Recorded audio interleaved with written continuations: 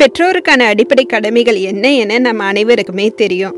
ஊட்டச்சத்து மிக்க சரிவிகித உணவுகளை குழந்தைகளின் வயதிற்கு ஏற்ப கொடுத்து வளர்க்கணும்.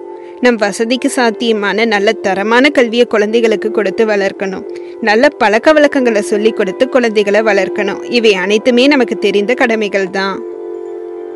சூழ்நிலைகளை காரணம் காட்டி இவற்றில் ஒன்றை நீங்க தவறவிட்டாலும் ஏன் என்ற கேள்வியை உங்களை பார்த்து நீங்களே கேட்க வேண்டிய நேரம் இது.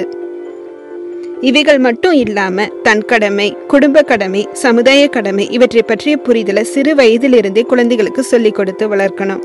இதற்கான அனுபவ பாடங்களை தக்க சூழ்நிலைகளில் அமைத்து கொடுக்கணும். அனைத்து குழந்தைகளும் ஒன்று போல இருக்காது. உங்க குழந்தையின் நிறை என்ன, குறை என்ன, நாளை தேவை என்ன, நிறைகளை எப்படி ஊக்குவிப்பது, குறைகளை எப்படி சரி செய்வது, வாழ்க்கை போராட்டங்களை நேர்மறையாக அணுகும் தகுதிமிக்க ஆளுமையாக எதிர்காலத்தில் உங்க குழந்தை உருவாக இப்பொழுது என்ன வழிகாட்டுதல் தேவை என திட்டமிட்டு சூழ்நிலைகளுக்கு தக்க உங்க குழந்தையின் வயதிற்கு தக்க சரியா வழிகாட்டணும். அதிகாரம் செலுத்தாத பொறுப்பு மிக்க கண்டிப்பு, பக்குவப்பட்ட எதிர்பார்ப்பு இல்லாத அன்பு இவற்றை உங்க குழந்தைக்கு நீங்க கொடுக்கணும். உங்களுக்கும் உங்க குழந்தைக்கும் இடையே நல்ல புரிதல் இருக்கணும்.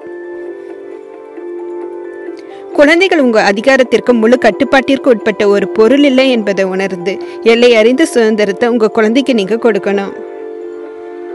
இரு பெற்றோருக்கும் இடையே உள்ள சரியான புரிதலே ஆரோக்கியமான தரமான குழந்தை வளர்ப்புக்கு வித்தாக அமைய முடியும். பெற்றுவிட்டோம் தானா வளர்ந்துவிடும் என்ற எண்ணமோ, திருமணத்திற்கு பின்பு அதன்பாடு என்ற எண்ணமோ உங்களுக்கு இருந்தா குழந்தை பெற்ற கணமே கடைசி காலம் வரை குழந்தையை கவனிக்கும் பொறுப்பு பெற்றோரை சார்ந்தது என்ற புரிதல் உங்களுக்கு அவசியம். பொறுப்பு மிக்க நல்ல ஆளுமையாக மனதளவிலும் உடல் அளவிலும் நல்ல ஆரோக்கியமான குழந்தையாக உங்க குழந்தையை நீங்க வளர்க்க முடிந்தா ஒரு நல்ல பெற்றோர் நீங்க என அர்த்தம். இந்த வீடியோ பிடித்திருந்தா லைக் பண்ணுங்க, ஷேர் பண்ணுங்க. உங்களுக்கும் ஏதேனும் பாயிண்ட்ஸ் இருந்தா கண்டிப்பா கமெண்ட்ஸ்ல ஷேர் பண்ணுங்க. கேள்விகளையும் கேளுங்க. இதுவரை சப்ஸ்கிரைப் பண்ணலைன்னா சப்ஸ்கிரைப் செய்துட்டு பெல் பட்டனையும் கிளிக் செய்திடுங்க. அடுத்த வீடியோவில் சந்திக்கும் வரை உங்களிடமிருந்து விடை பெறுவது உங்கள் உமா.